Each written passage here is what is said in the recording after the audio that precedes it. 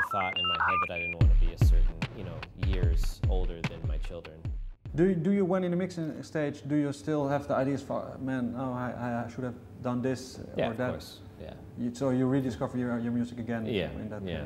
And I do changes as well when I get to the mixing too. I'll start to add other things and stuff. Like we added the horns last minute with the mixing and stuff like that. So, and there's other, parts, or I just, let me just redo that bass line or something.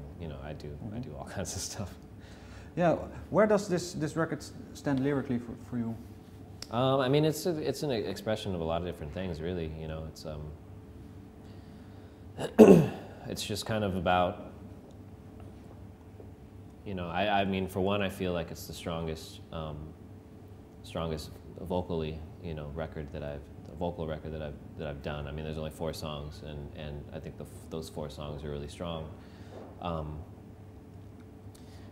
And I mean, lyrically, it's about a handful of different things. There's not really one concept or anything.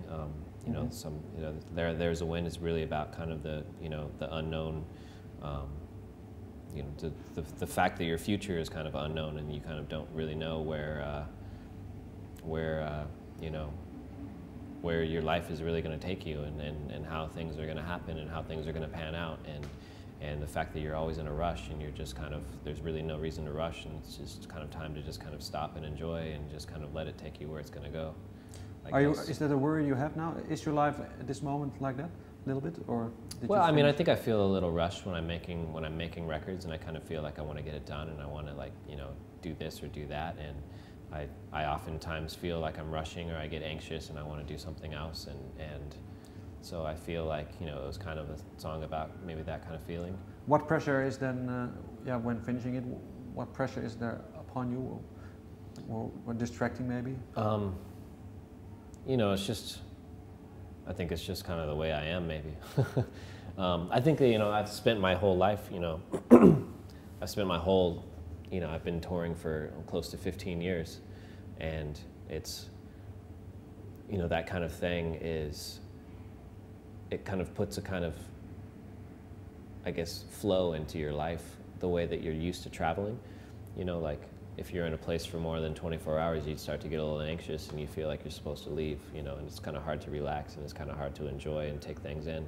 And I think that has a lot, that kind of translates over into my life a lot, just because I'm kind of used to that kind of fast-paced, travel and things like that, and just kind of getting things done and thinking about, oh, it's June, but I wish it was December, I wish the year, just things like that, where it's just, you just try to get through things a little bit, too quick, and you don't really have time to kind of stop and enjoy it.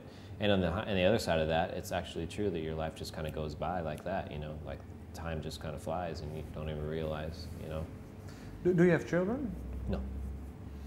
Is that something? Yeah. Okay, not yet. But yeah. Thinking about it maybe, or? Oh, definitely thinking, yeah. It's definitely in the future. That's something else I'm trying to kind of rush to get to as well.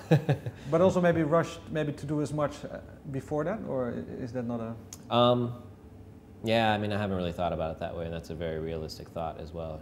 That once I kind of, once I start to make a family, that things should slow down. As far as that goes, traveling and stuff like that, touring. But I think I have a rush because of my age, that I don't want to be a certain. I had a thought in my head that I didn't want to be a certain, years older than my children, or something like that. Like I kind of wanted to still have the cool dad kind of feeling, that. How many years is that? What is your? Almost 32. So I feel like I don't like. I think about my, when my first kid graduates high school, if I'm going to be 50, or if I'm going to be, something like that. You just think, you're like, oh wow. I want to be kind of younger. But are there in your surroundings, or maybe band people of your age that are in that situation now, that they have?